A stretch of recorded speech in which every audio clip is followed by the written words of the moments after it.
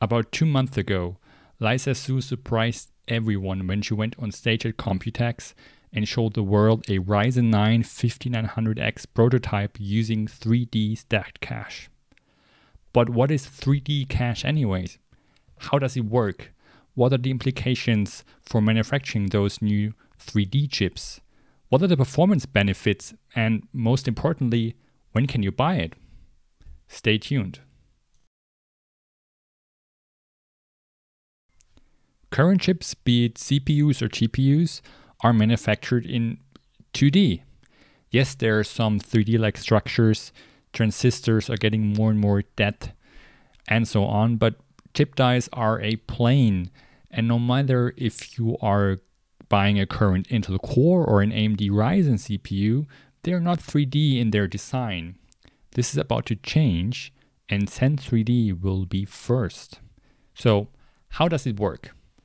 At the very basic level, you can actually take the name stacking quite literally. Two chips are produced and then they're stacked on top of each other.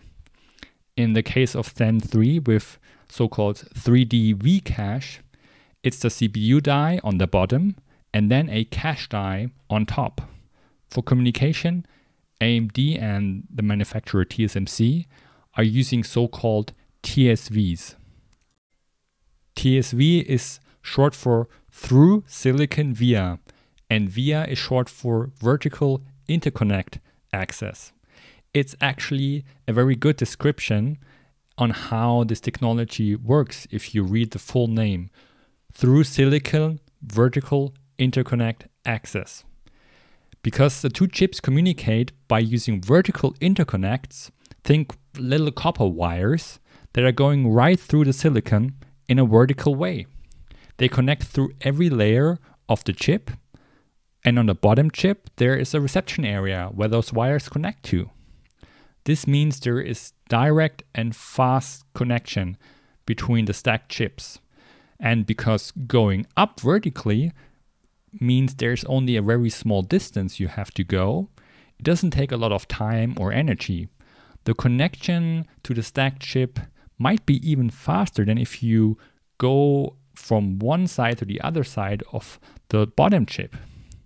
It's really, really fast. But why would you stack extra cache on top of an Zen3 CPU instead of just adding more cache within it? The answer is pretty simple.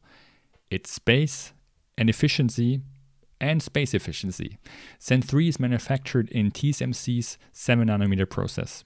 But there isn't just a single 7nm process. There's plenty of different ways to approach the production of it. You have a choice of different so-called libraries. These are basically instructions on how to create a good layout for the chip. And depending on what your goal is, you use different libraries.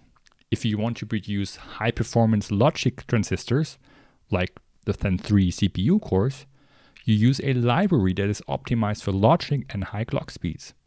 And if you want to produce dense cache, you would use a library that's designed to enable the most dense cache. But a Zen3 CPU die has both of it. It has the Zen3 CPU cores and a lot of cache on top of it.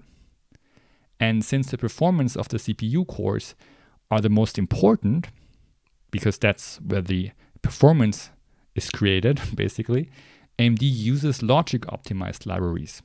That means the on-die cache isn't as dense as it could be because it's not using cache optimized libraries.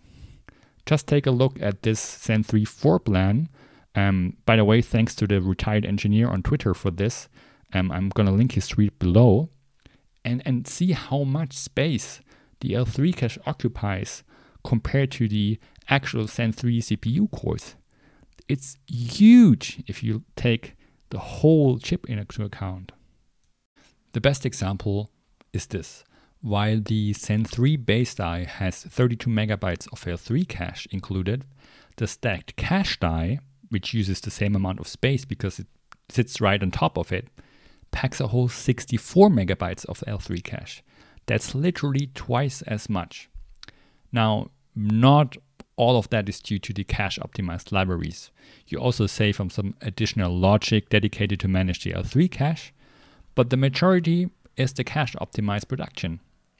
So if you stack one of those cache dies on top of the base Zen3 die, you go from 32 megabytes of L3 cache to a whopping 96 megabytes of L3 cache. That's an insane amount of L3 cache for a CPU, especially in the desktop space. But it doesn't stop there. Zen3 was still designed without 3D stacking. Yes, they implemented some features to enable it in the future, but at the beginning, Zen3 had to launch without stacking, and AMD didn't really know if and when stacking would become possible. Now imagine AMD would have known that 3D stacking would have been possible right away from the start. Maybe that would have changed the design from the very beginning.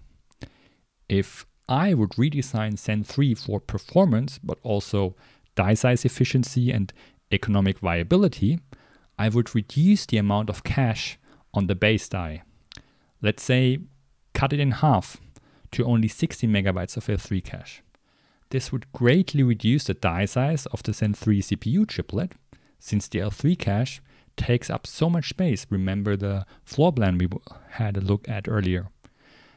Because the used libraries aren't optimized for it. That means I could put more of those on the single wafer, and the yields would probably increase too. In the next step, I would produce little 32 megabytes cache dies and stack them on top. They would also be tiny and easy to produce, and in the end I would have a Zen3 chiplet with 48 megabytes of L3 cache, 16 megabytes at the base die and another 32 megabytes from the stacked cache die. More than current Zen3 CPUs have, and my manufacturing costs would decrease due to smaller dies and higher yields. Of course, you have to put them together. The packaging is more difficult and costly than with just a single 2D chip, but TSMC has been working on this for a while now, and they clearly think they can handle it and are ready for it, and I'm pretty sure it doesn't add more costs than you save regarding manufacturing. Then there is the extra question of thermals.